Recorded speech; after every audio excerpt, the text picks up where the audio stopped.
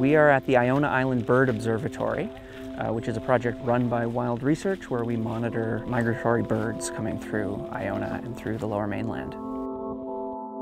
We catch birds as they move up and down the Pacific Flyway, and we take measurements and we put bands on them so that if we catch them somewhere else, we can see where they're going. So we are opening the nets. We do this half an hour before sunrise. And then from there, we'll check them every half hour for 6 hours. They can't be too tight, otherwise they don't really fall into the pocket. The birds kind of bounce off. But they can't be too loose, otherwise they just get too tangled. Okay.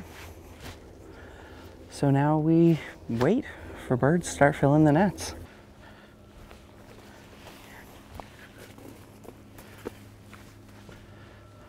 Okay. Hey, buddy. So this is a golden crowned sparrow. This is a very special bird because they are kind of one of our West Coast specials. They're only along the western coast of North America. Some species are very calm. Some species are a little bit more, antsy when you get them in the hand. Sparrows are kind of in the middle, but definitely leaning towards the calm side. Warblers, they just kind of sit there. I don't know why it's like that. Chickadees will fight you. Chickadees are nasty. In a good way. I love them, but pull his wing out. There we go. And then the other wing. Hey, buddy. Like that.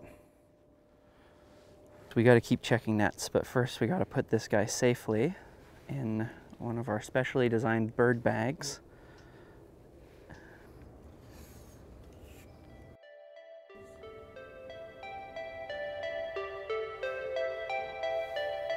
There you go. Nicely done. That's a cute one. Yeah, just that little touch of yellow. So pretty.